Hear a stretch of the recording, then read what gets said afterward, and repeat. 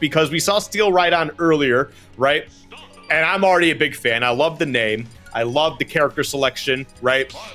Again, from what we were told earlier, they are the melee player in the Middle East. But eMass, this guy is something else. Let me tell you. One of probably the best player in the Middle East. I think that's pretty much safe to say. But this guy is good. They are very good. If you are not familiar with eMass, you have not been watching EU tournaments, by the way, where they have been taking big names to the brink, closing out tournaments. Like, this guy is the real deal.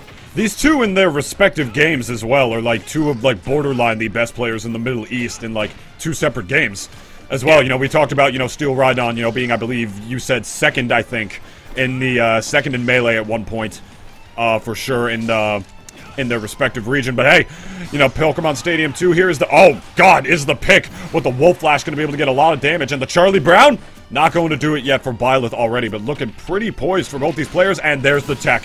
I love watching players do that, get that turnaround because of the way that body blocking works in this game. Just narrowly timing that back throw, able to get in. We got SteelRhydon actually taking the first stock against eMass. We've casted a set of SteelRhydon already. We know what this player is capable of, Skiff. Yeah, this is actually what I'm really interested about, though, is the fact that we see eMass on Byleth. I was not familiar that they had a Byleth, but because they're normally a Joker, right? So I'm kind of just like, what's going on here? You know, what's the deal? What's happening? Honestly, he's not playing bad, but the way that SteelRhydon's playing right now, he's looking like a much better player, and it's scary, I think, to give a player like this that type of momentum if you do switch back to Joker here. But right now, you are able to even it up by stocks, 82%, though. That is quite the difference in trying to close it out there, that forward smash.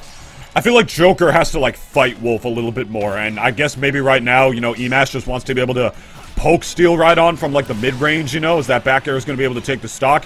But what eMass, I'm not sure if they accounted for, is, you know, being able to just get overwhelmed by SteelRhydon right here. You know, their decision-making, especially as we saw in the first set from SteelRhydon, his decision-making has been, it's been second to none, honestly. But at the same time, my goodness, with the 0 to death on the part of eMass already, you gotta remember, Byleth has some of the best hitboxes on this game on a character that just struggles to move sometimes. And with a character that's a fast faller like Wolf, you know those combos are gonna be damn near second to none. What a beautiful stock from eMass so far. We got ourselves a set, Skiff. Yeah, that was pretty nice. And man, yeah, these guys are pulling out all the stops. It's game one right now. But it is SteelRhydon's game to lose. He had such a hot start here. Oh, that was where things get a little bit scary. But the landing lag on that down air actually stopped eMass from potentially closing it out. But look how even this game is right now. This is definitely where things get a little bit tough. Wolf can struggle to close out stocks at later percentages. It's just about making the right plays. And the back air, the tipper, closing that out for eMass, some way, somehow getting it done. My goodness. That was very good decision making on the part of eMass right there, because that was a very scary situation to be in, missing your tech in that scenario. Because you know that off of that very scenario, off that hit, Wolf is going to be looking for the tech read, and you know in that situation he's going to be going for the one that you expect the least. And what is the one that you expect the least? A very committal option like dash attack. So in that situation, a lot of players would definitely roll away because they want to be away from the Wolf right there. But it was very good on eMass to recognize, like, okay, there's more of a risk of me rolling away right here, because if he goes for dash attack, I just die from the ledge right there.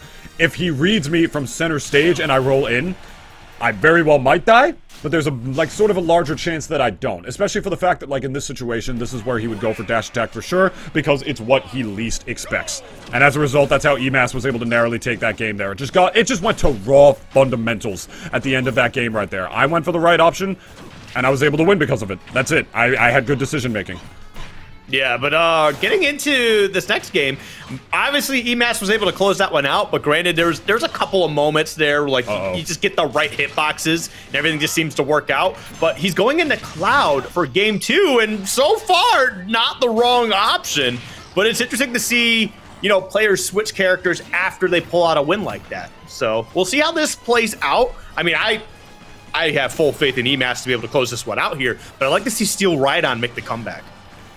Yeah, it was such a scary situation to get in Limit 2. I would love to see what SteelRhydon's going to be able to do. I mean, we already see the situational awareness from SteelRhydon off the ledge, scooping the Wolf Flash with the Limit again. That was the second time that we've seen the Limit come out, and the second time we've seen the Limit come out at perfect timing. We saw Cloud get the Limit off of a back throw, and as a result, at the low percent, was able to perfectly combo into the Limit cross slash, and right there getting it right when they need to stuff out the Wolf Flash, but SteelRhydon answering right back with a back air of his own, trying to go right down there to get good damage off of the Wolf up B.